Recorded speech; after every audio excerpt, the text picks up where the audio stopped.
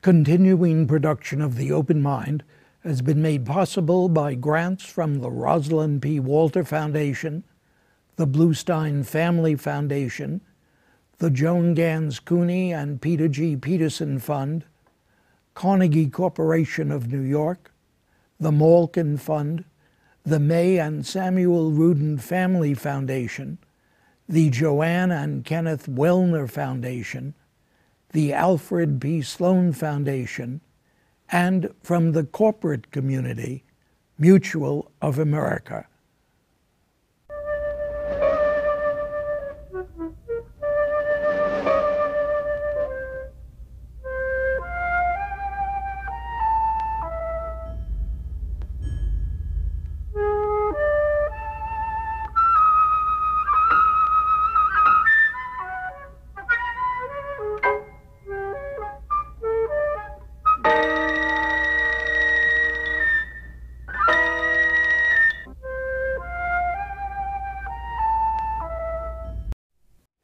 I'm Richard Heffner, your host on The Open Mind, and my guest is a distinguished member of the bar I've called upon often over recent years to help me and my viewers parse more and more of the legal conundrums that surface ever more frequently in our own times.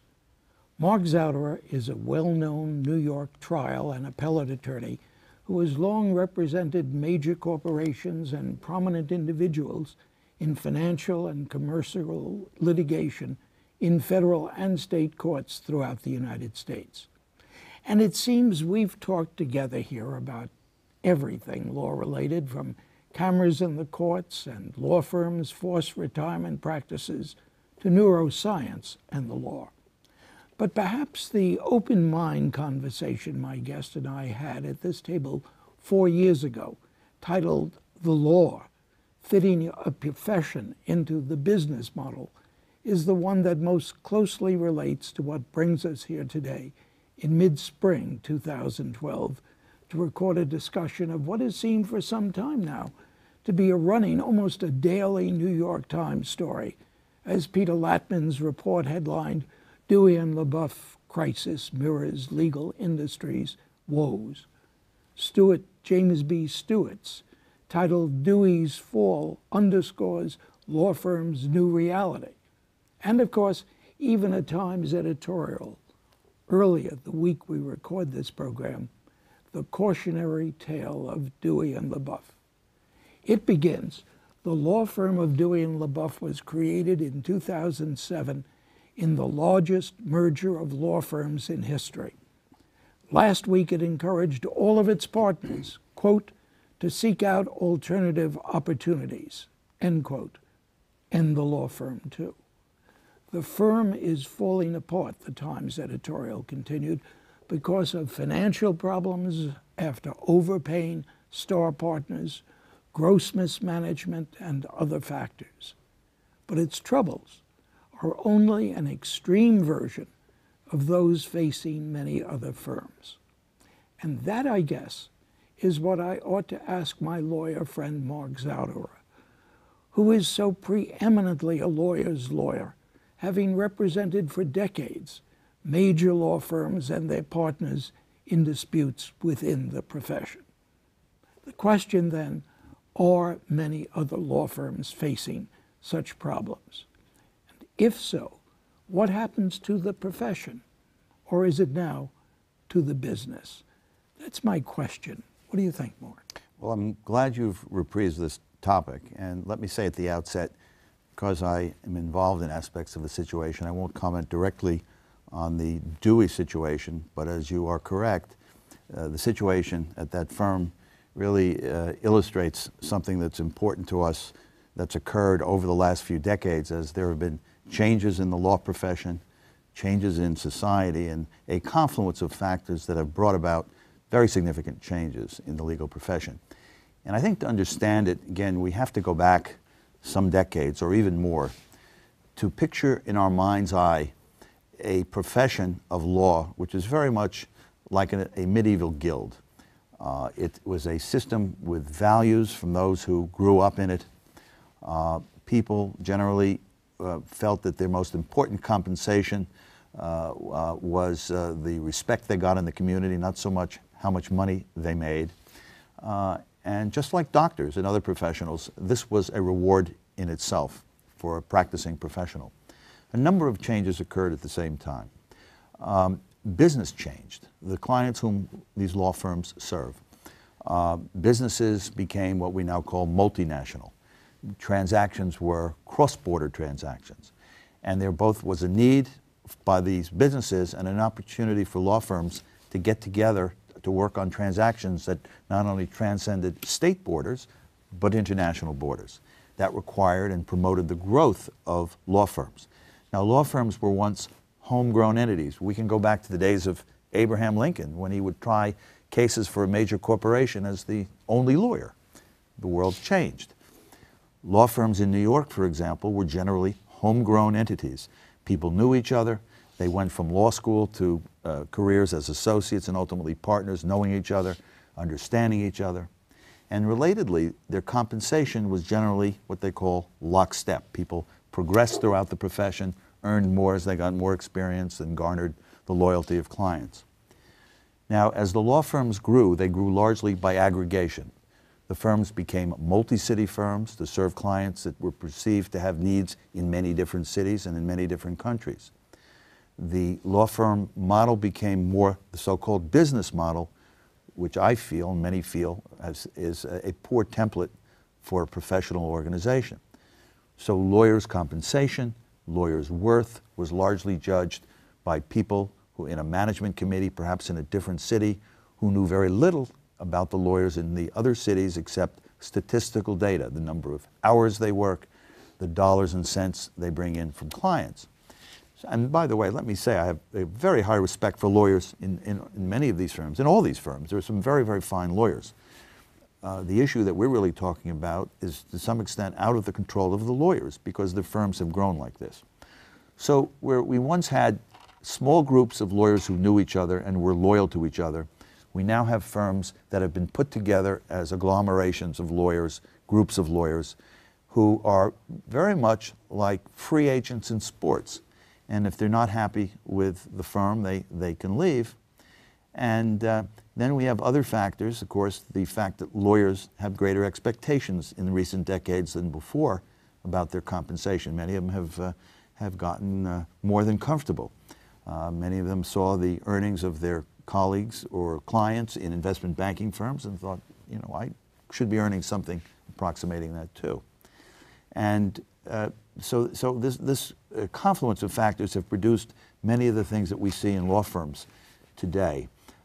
In particular, let me give you, if I may, a little arithmetic model that we understand about law firms that really illustrates what's happened to so many of these law firms. And I remember being involved in what was the first prominent case of this type of a law firm collapsing, the Finley-Cumble case. You mean there have been many? There have been a number, yes, and there have been several prominent ones in recent years. And you have in each of them the same phenomenon. You have the kind of growth that I've just alluded to. And then you have, by those managing the firms, a desire to expand the firm, which takes money. And to do this, you often have to attract lawyers who have a following of clients, i.e. dollars for the firm. So many, as entrepreneurs do, many managers of law firms will have the firms borrow money, which in essence finances the promised payments to these star partners who are expected to bring business. And it's a bet, it's a gamble. Now what happens, and what happened in 2008? We had a shift in the economy. And these law firm problems have often tracked shifts in the economy. So you have a diminution of the gross income of the firm along with the recession. Now, why is that so significant? If you think of a law firm as an economic model, a typical large firm may operate on a 30% profit margin. That is, for $100 that it takes in, the first 70 pay overhead. They pay the expenses of the associate salaries, the staff, the rent, the electricity, everything else. So the 30%, the $30 is what the partners take home. Not bad. Depends on how big, well, how many hundreds we're talking about in this model. Now, if that $100 suffers a diminution of 15%, say a 15% drop, you can survive. Well, what happens? The $100 becomes $85. So you have a 50, not a 15, but a 50% reduction of the profit margin. So for example, the partner earning $500,000 is now on average earning $250,000. Or more to the point, the partners who are bringing in the business, who let's say are earning $2 million, are now earning $1 million with that diminution of profits, and they get restless.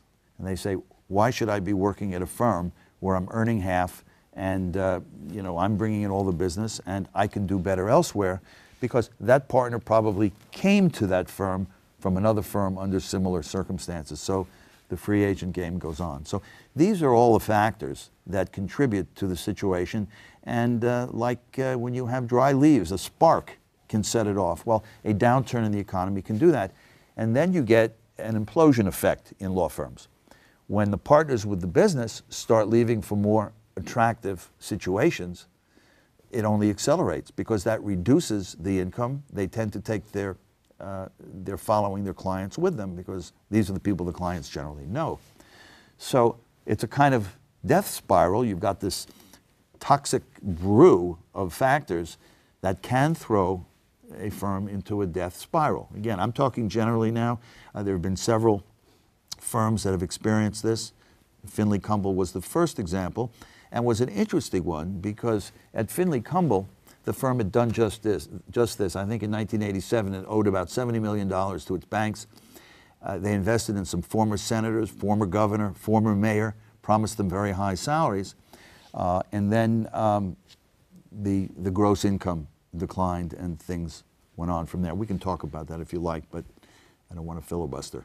No, it's not a matter of filibustering at all. It is a matter of expanding upon, as you have, the business model. As businesses go belly up, law firms do then because they've become businesses. Yes. And what do their fellow professionals think about this? Where does it end? Well, nobody knows. I suspect that as a result of some of the recent failures or near failures that we've seen, the smart people within these law firms, and they certainly have smart people and good people and very ethical people. This is not a question of bad ethics or bad lawyers. It's a question of bad business in many respects. Excuse me, what do you mean bad business? The model? The model, bad business planning. Bad business planning. It's common to businesses to take risks, but law firms have generally been more conservative, not been entrepreneurial businesses in that sense. They have not typically borrowed a lot of money. If the income was down, they allowed themselves, the partners, to take reduced income. But let me give you an example of why it's a bad model or a manifestation of it. A large law firm may say, well, our profits were X this year. Well, we want to increase our profits by 5%. They just decide that in advance because they want to show they're a profitable firm and everybody will hopefully make more money. And if you're a profitable firm, you can attract people with business. If you're not, you won't attract them in a competitive environment. So now they back into that and they say, well, in order to make 5% more, that means we're a firm, let's say, that bills by the hour, which is a typical model. So we've just got to do the arithmetic. That means we have to have so many lawyers billing so many hours at such and such a billing rate per hour. So you have to gamble that you're going to have the work or require the lawyers to put in more work on the cases they have, assuming there's work to be done, in order to bring in the income to meet that 5% goal. And there's a lot of pressure on the lawyers in these firms to do that, of course. That's a whole other subject. When I started practicing over 40 years ago, and I was a young associate, we didn't even know how many hours we billed. I mean, we could have added that up from our daily submissions, but when we had our annual reviews from the partners, they didn't show us the data or in most instances comment on it if you were busy. Today, associates in law firms typically have goals, quotas in some case, or in a sense, their bonus, their compensation is tied to hours because they have to hit a certain tier of hours in order to qualify for a bonus. So, one can say that's a bad business model. If you start with the assumption that you have to make more money and then gear everything to that, there could be many consequences of that. And I think clients also are putting pressure on law firms. To some extent now, and I haven't mentioned this, but I think one could conclude this from what I've observed, if you accept it, law firms have done this to themselves. Clients, in some respects, in some instances, are less trusting of law firms. They put more pressure on them in terms of billing. They're no longer willing to pay for what's called the learning time of associates. The firms have very, very fine, able young lawyers coming out of law school, joining the firms, but they're not efficient yet. They'll be given research assignments. Some of them are superb. They'll go with the senior lawyers to court or to a deposition. And in the days of yore, the time was billed to clients, and clients didn't fuss about it. Clients will now sometimes say to lawyers, I only want one person at a deposition or two people in court, whatever the circumstances. They'll say we won't pay for more. And firms are less willing to absorb the time by sending the associate, which in part, while helping, is a learning experience for the lawyer. You're talking about cure, perhaps, remedy, but imposed, in a sense, from the outside, from the clients. To a great degree. Is there no mechanism within the, and now I'm using the word very carefully, in quotes, within the profession? The profession is addressing this in some ways. Through what mechanism? They're becoming more efficient. They're making fee arrangements now with clients that will reduce the fee to the client in many cases with an incentive for the law firm for success, much like a business device. Example, large firms are more willing to take a case on a partial contingency, right? Instead of billing on an hourly basis, there's a success fee component in it. We'll charge 75% of our normal rates, but if we get a recovery for you, if you're suing, we'll get X percent of the recovery in addition. Sometimes that's done on the reverse side, representing a client who's sued. A firm may say, we will agree that here's a number. If we can save you money on the defense side, we'll get a piece of what we save you. And other creative arrangements, sometimes reduction for volume of business, things to make the cost less for the client and still be profitable for the law firm by building in efficiency. So those are some of the tools. Plus, I think the education programs, we have continuing legal education in the profession. It's required in New York State and many other states. Many of the programs are dealing with law firm management, how to do things efficiently, how to get the best result with the client without wasting money or resources. You say how to do things efficiently. Is it a matter of efficiency?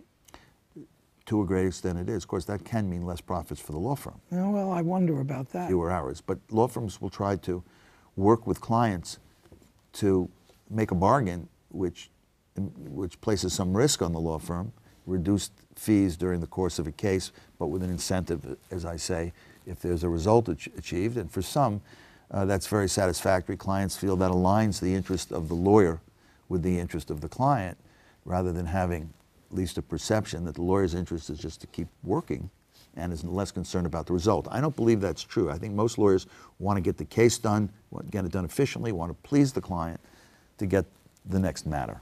Mark, can you compare this with other societies in the practice of the law?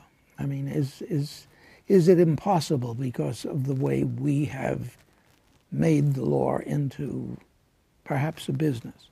My impression is there have been differences, but in foreign countries, the practice of law is going the way of practice of law in the United States, and partly because the law firms have become multinational. A large law firm today may have an office in 25 or more cities. Law firms that have over 3,000, 4,000 lawyers. There are some differences, but what I think they share in common, the common thread is a model which is premised more on what we've talked about as a business model. Okay, let's go back to this question of profession. Suppose you approached it from that end. There's something different, isn't there, between a profession and a business? I believe that. Okay, now, how would that work out if you went back to the notion of a profession? For one thing, I think the firms ought to pull back on the way they compensate their lawyers. The way or the amount? The way. The way meaning don't compensate a lawyer so heavily just based on the business they bring in. Create a culture where everybody benefits the whole so that everybody has a greater stock and say in the success of the whole organism, not just the individual lawyer. That was the model at one time. And as I said earlier, there was what was called lockstep compensation earlier. Mm-hmm. You know, we've seen this, if I may just talk about a parallel profession, in the accounting profession as well. I remember seeing a commercial for one of the big accounting firms during the Super Bowl. And it said, they gave the name of the accounting firm. They said, "We are in the business of accounting."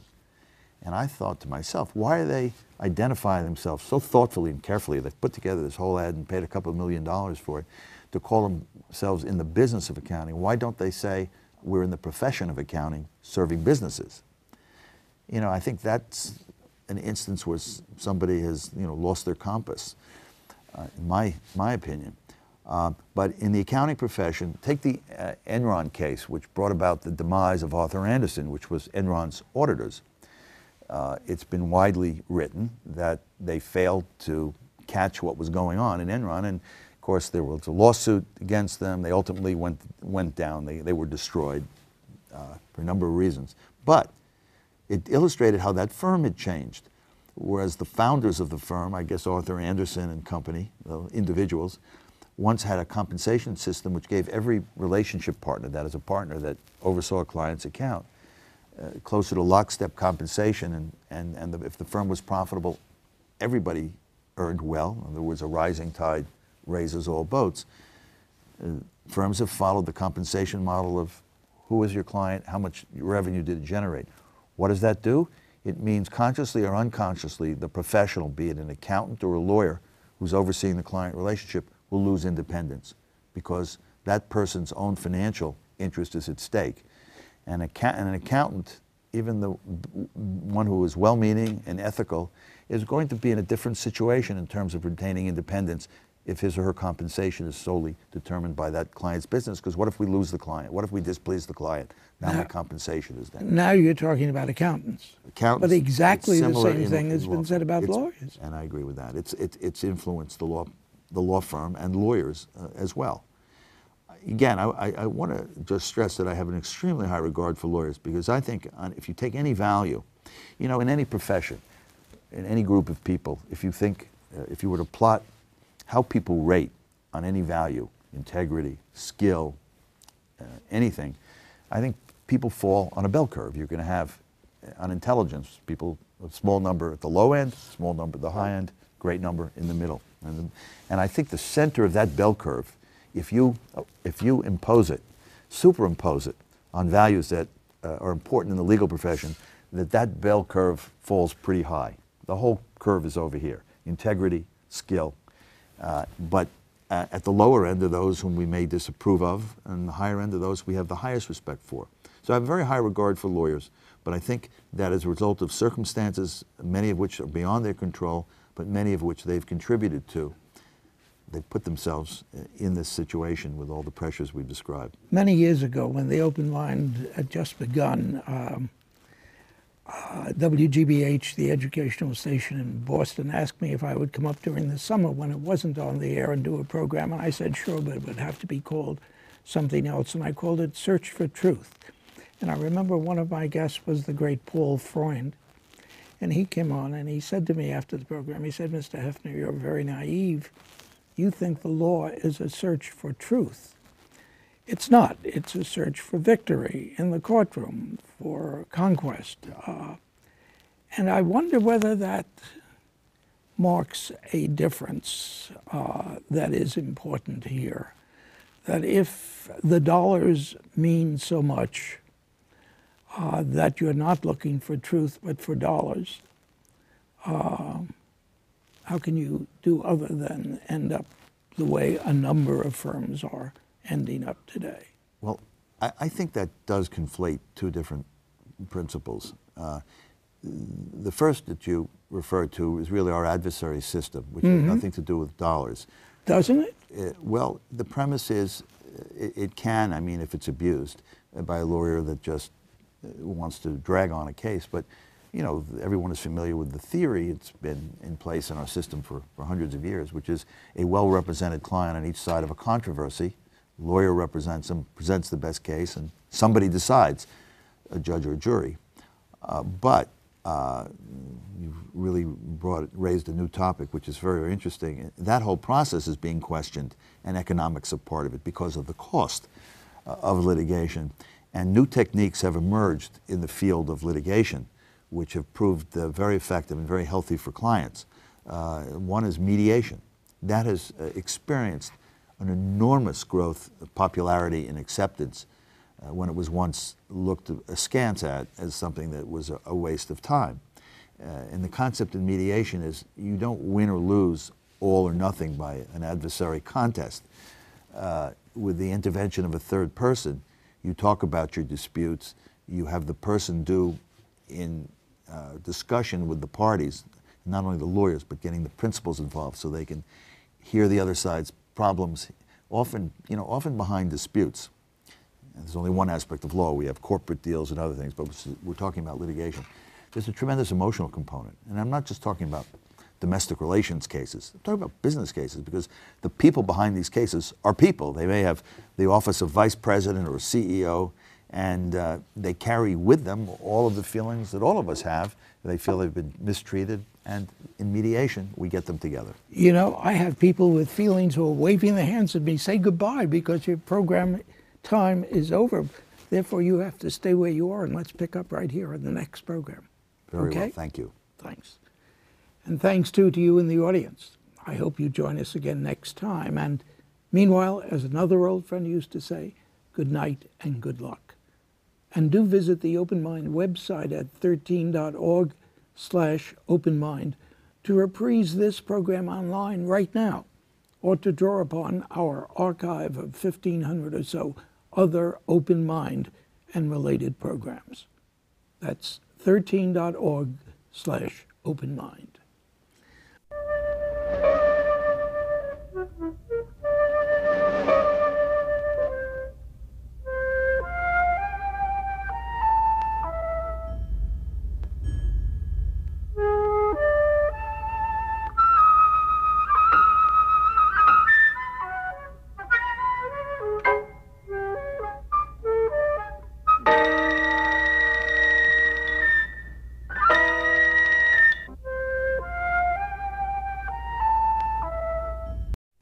Continuing production of The Open Mind has been made possible by grants from the Rosalind P. Walter Foundation, the Bluestein Family Foundation, the Joan Gans Cuny and Peter G. Peterson Fund, Carnegie Corporation of New York, the Malkin Fund, the May and Samuel Rudin Family Foundation, the Joanne and Kenneth Wellner Foundation, the Alfred P. Sloan Foundation, and from the corporate community, Mutual of America.